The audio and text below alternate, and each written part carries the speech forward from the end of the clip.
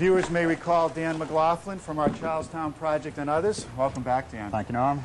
Now, you started on the firebox and smoke shelf, but this isn't ordinary masonry.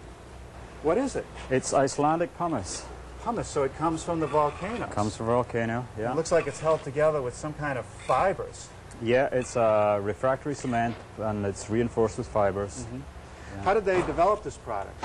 Well, it's a company in Denmark who used to and still do make industrial chimneys, and they developed this firebox and smoke chamber to go with their chimney system over here.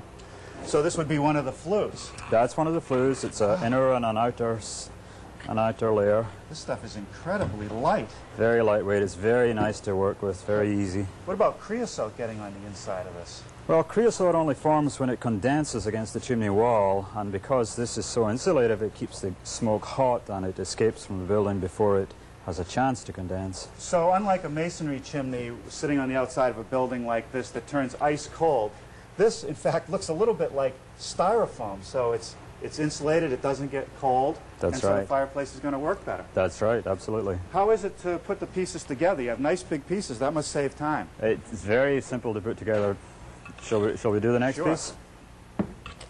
Oh, so look at this. You're not using mortar and trowel. You've got the pastry bag and some kind of adhesive. What is it? This is a refractory adhesive the company provides, and we just put a bead along here.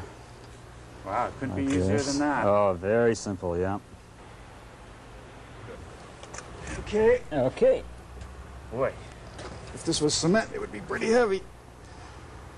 Now, I suppose the advantage of this system is that because this is so insulated, when the homeowner lights the fire, rather than having a column of cold air come shooting down the masonry chimney and blow smoke in, it's just going to go right up the shaft. That's right. Instead of trying to heat up 5 or 6 tons of masonry, it's warm right from the very start. Now, how much does it cost? Well, the material is probably double what block and clay tile would be, but the labor is a half to a third. Because you have these big pieces you can set in place. Goes up very fast.